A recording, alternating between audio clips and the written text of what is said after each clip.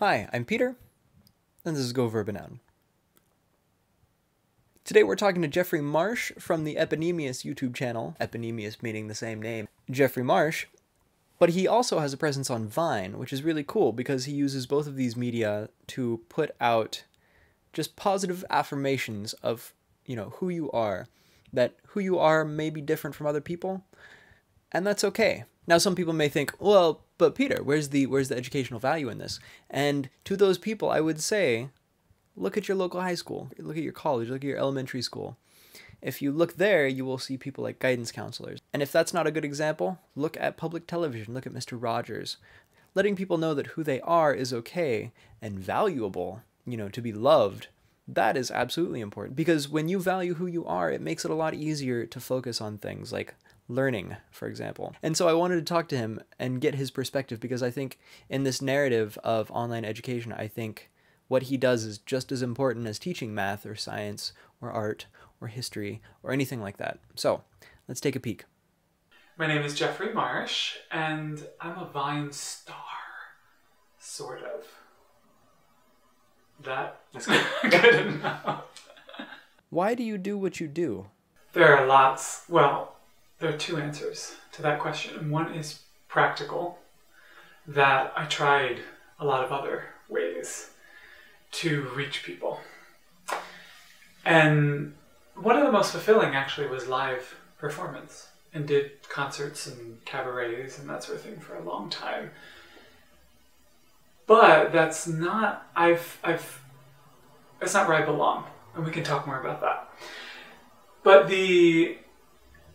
so there's the practical reason that Vine was something I hadn't tried before to get the message out. And this is absolutely the first time that I've had such success with the main message. Love yourself, accept who you are, be yourself. That's always been the message. And this particular framing of it on Vine is really, really convenient because they're 6 seconds long. So one single idea, sometimes 1.5, is about all you can put into a Vine. And that to me, be yourself is as simple as it gets and is about 6 seconds long. So that's one, is that there's this practical idea that Vine was the method, the medium, that clicked and that worked. And the other side of it is I make these videos for anybody who feels like an outsider. Anyone who feels different. And in the beginning it was specifically for gay kids or gender different kids. Anybody in that sort of category or group, because often they feel like an outsider. And I remember growing up and never knowing that you could become an adult and be healthy and happy and still express who you are as a gay person. So I wanted to fill that void for anybody else who was confused. Not confused about who they are, but confused that society would treat them in such a horrible way. And so I decided to make videos for anybody that needed me. And the running joke is I'm making videos for my past self, for my 11-year-old self. But that happens to benefit a lot of 11-year-olds, and sometimes 11-year-olds in adult bodies too. Can you talk a little bit about being popular on Vine? Yeah, I'm very grateful for the following that I have, and every single day it's a total shock to me. There is intense hatred. There is on YouTube too, right? But there is intense hatred on that app as well for people who are gay, queer, different. Go back. There is hatred for anybody on that app. You can look at any of the comments and see that.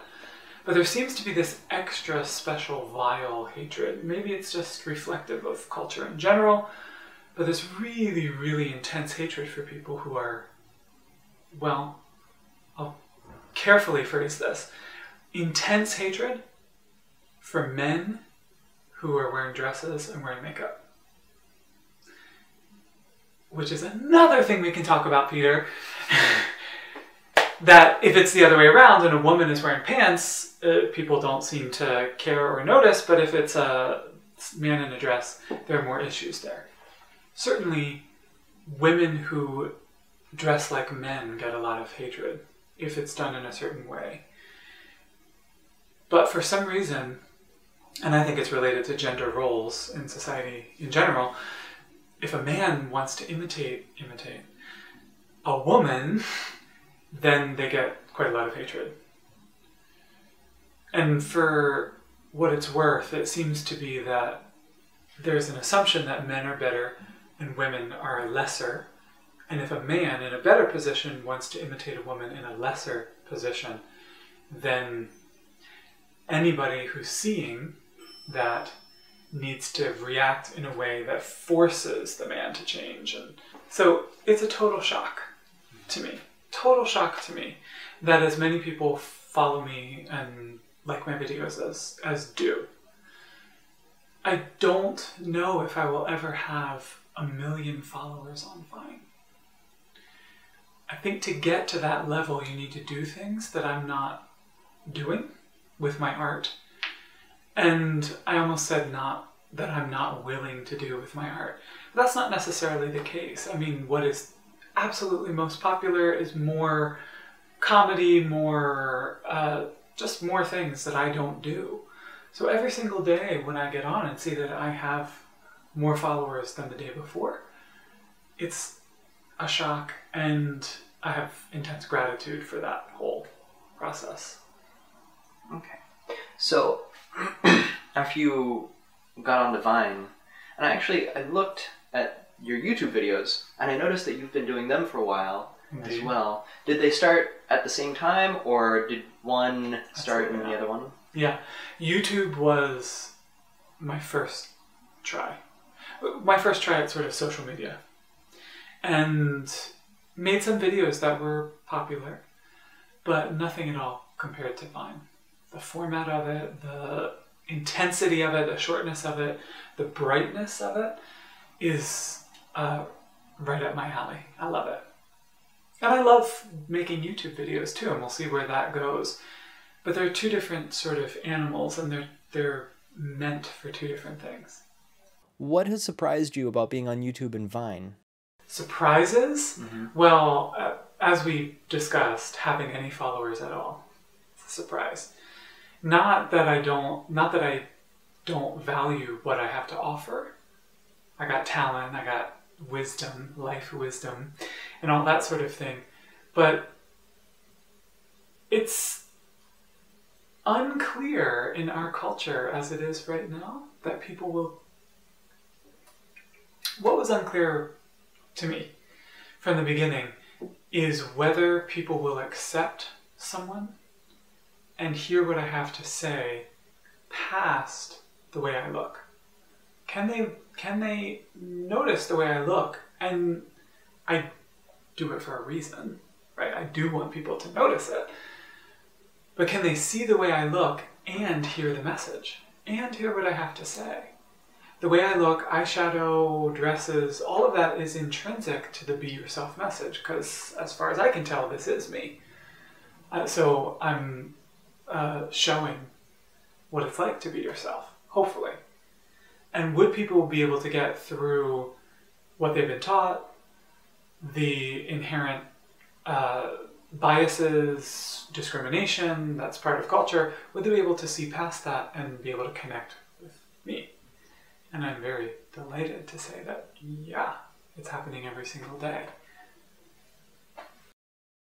Alright, so that was part 1. Now let's move on to part 2, where we're going to continue the talk. I just want to break it up. I almost kept it the same length, but because it was at 19 minutes, I feel like that's just right on the cusp of good taste. And I talked a little bit more in that intro than I meant to, so yeah.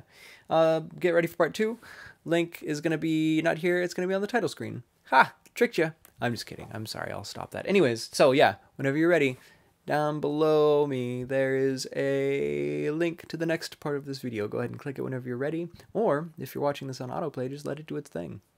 Alright, go.